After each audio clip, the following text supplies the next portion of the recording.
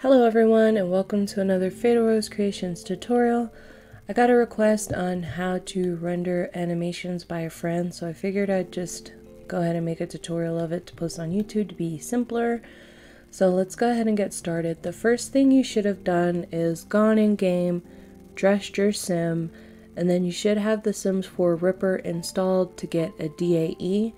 If you don't know how to use the Sims 4 Ripper, I have a tutorial on posing your sim in Blender. I'll link that down in the description. You get your DAE the same way, and rendering an animation is a lot like rendering a pose, so I recommend that you do that first. So once you have your DAEs, you're just going to go to File, Import, Collada, and bring them in. I've got two that I'm going to use, so I'm going to bring them both in.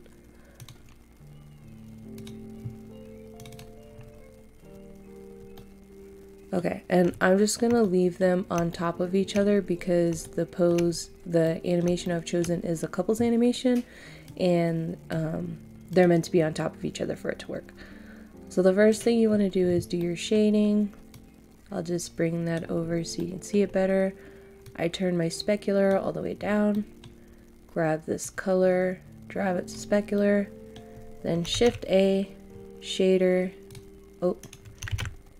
mixed shader, and you're going to drop it here, and then bring this down, and the alpha to FAC, and then you're going to press Shift A for the transparent BSDF, and you're going to do like that, and then you're just going to do the same for the glass. Both of my people have a glass and a non-glass, so just the same thing.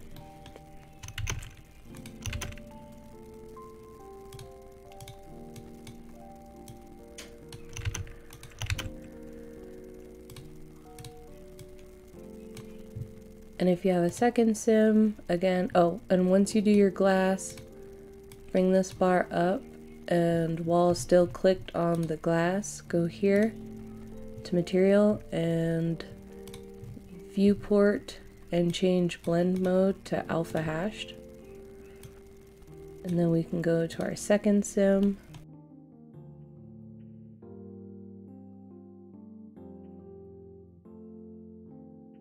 Alright, so once you have your sims all ready with their textures, you're going to go to this corner and change the shader editor to nonlinear animation, and you're going to click on your first sim and click pose, and then up here change it to pose mode, and you should see it look like that.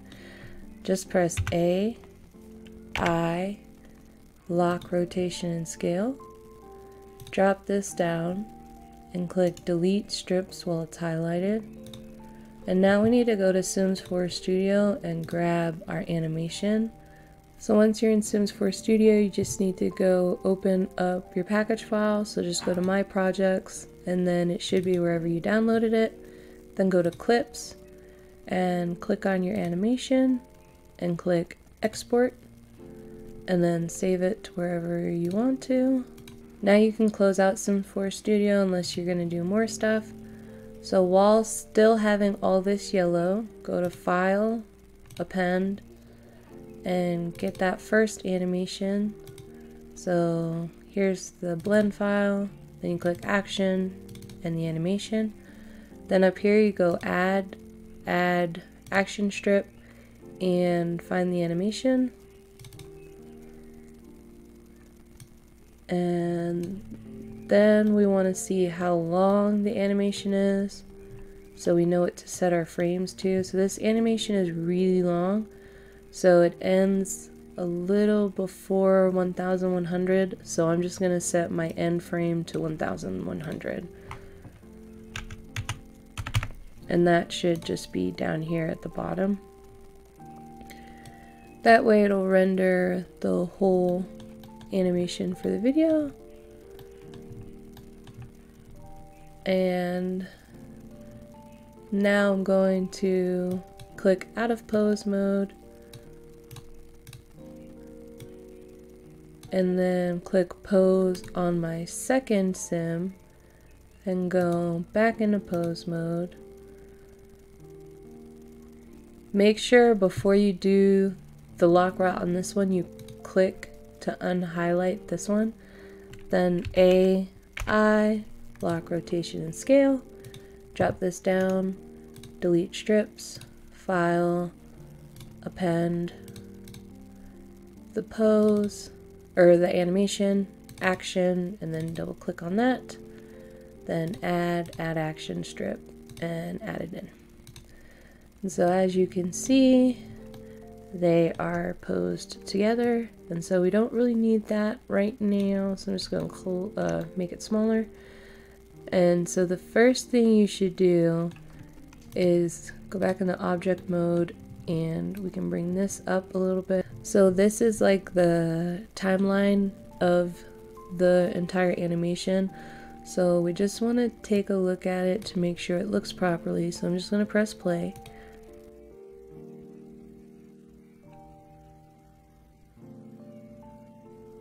And so for this, all we're looking for is making sure that the animation is working how it's intended.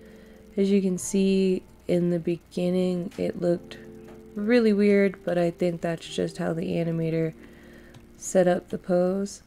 And so there's a few things I noticed is that one, they come out of the ring, and two, I think the ring is a little lower than they are, so I'm just gonna adjust the scene a little bit to compensate for that.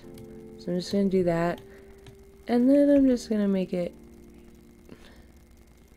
bigger. Okay, so the next thing we're gonna do is start this back over, and we're gonna work with our camera. So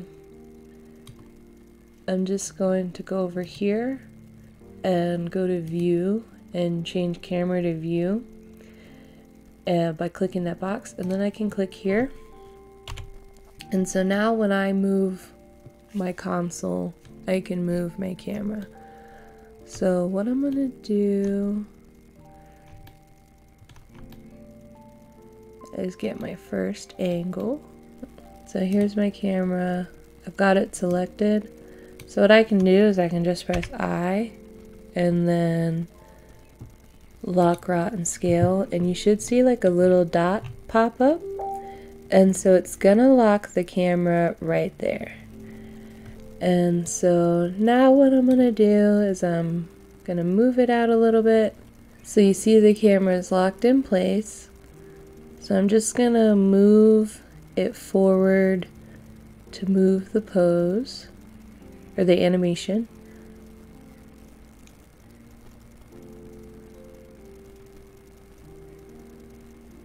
Now once it hits about here, I want the camera to come out a little bit to catch the arm.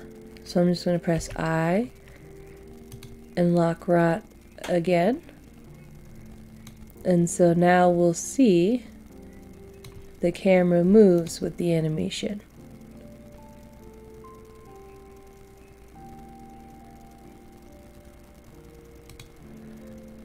And now we can move the animation forward a little more. And at this point, I want the camera to move where I can still see their faces. So I'm gonna press I and lock route again. So you just keep doing this until you're how you want it done.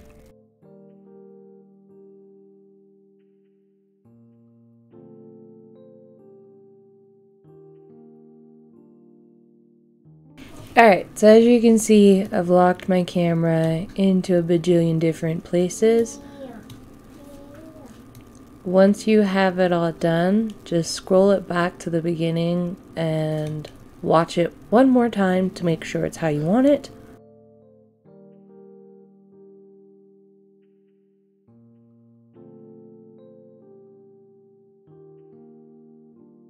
Now that I've watched the animation to make sure I like it, I'm just going to go into shading mode and just take a quick look at how it looks as far as the lighting and stuff, and so it looks fine.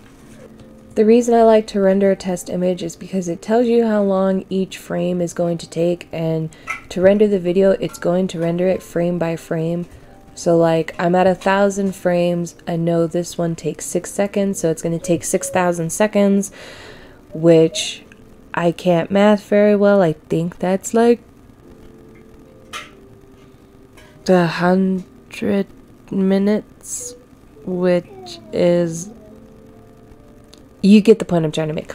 If I want it to render a little faster, I have it set at 100 samples right now. I can turn it down to 50. The lower you turn down your settings, the lower quality, so you just gotta kind of play with it and see what works best for your computer. Once you have your samples picked, you're gonna go to output, and you can also change your frame start and end here. And right here under output is where you change where you want it to save to. So I'm gonna have it save right here, and then you're gonna change it from PNG to FMPEG, yeah, to that one. And then all you have to do after that is hit render animation.